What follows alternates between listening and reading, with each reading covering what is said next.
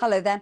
It looks as though the winds will remain a feature to our weather through the course of the day today, just like yesterday and right into the weekend. But again, largely fine and sunny for many of us. Now, we have got some rain. It's sweeping through quite rapidly, and as it continues to push away, it will clear by dawn, but it will linger across the far north of Scotland here, a slightly disappointing day. Clearing the southeast during the early hours, behind it, brighter conditions coming through. And as the day continues, we will see more sunshine. So through the morning then, bright and breezy sunny spells. This band of rain, wintry to the tops of hills, sits across central Scotland. To the north of that, it's a colder feel to the day. Further south, some sharp showers moving through the north of England and the Midlands. But temperatures similar to yesterday, 7 to 10 degrees across England, Wales and Northern Ireland.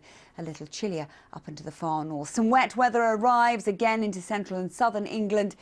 And that will ease away slowly into the southeast, leaving a cooler feel with a few showers.